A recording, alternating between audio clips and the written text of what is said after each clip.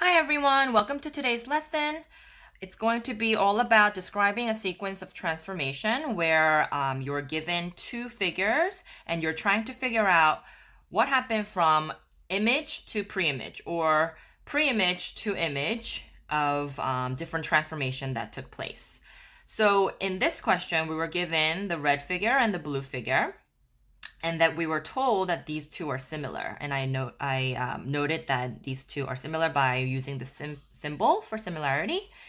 Then the question asked, describe a sequence of transformation in which the blue figure is the image of the red figure. So blue is not the original, the red is. So what happened from red to blue? So the very first thing that I'm noticing is that they are different sizes. They look similar shape. They look like the same shape, but the sizes are different. The red is bigger than the blue. So which means something took place and it reduced the size from red to blue.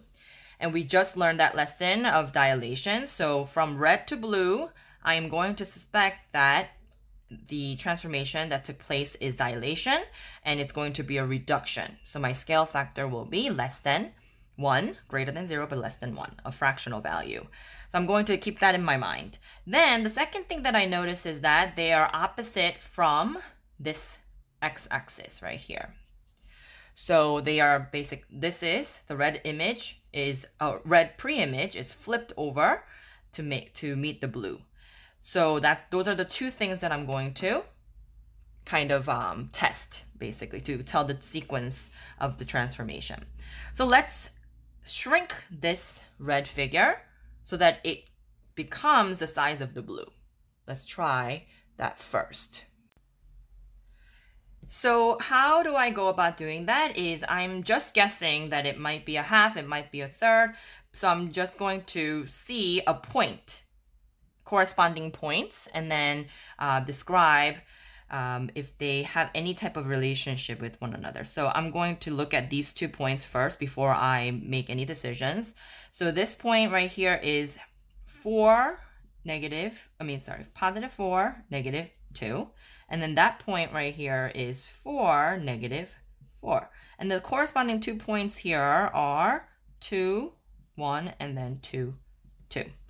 So I do see that the relationship between those two corresponding points it is a half.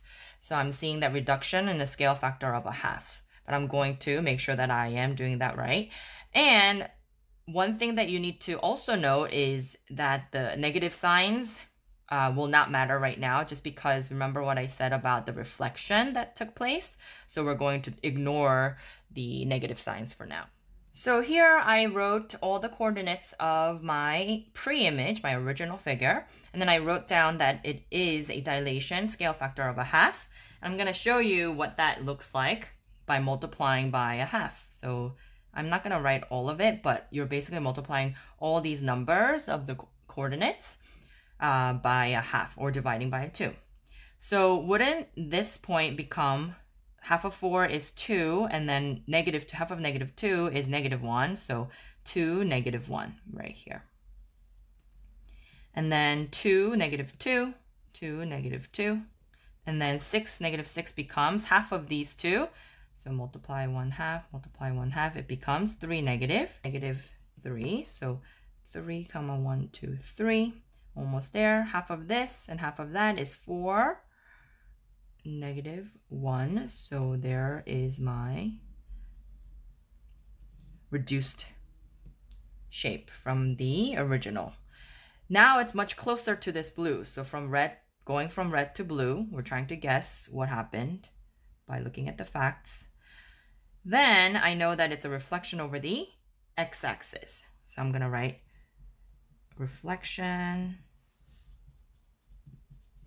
over the x-axis because I'm going off of this line. So if I were to take a paper and trace this and then fold it horizontally by the x-axis, then these two will meet. So if you were to test a point, x-axis means that your coordinate xy becomes x -y. So y gets negated, meaning if I took this point right here, which is for -1.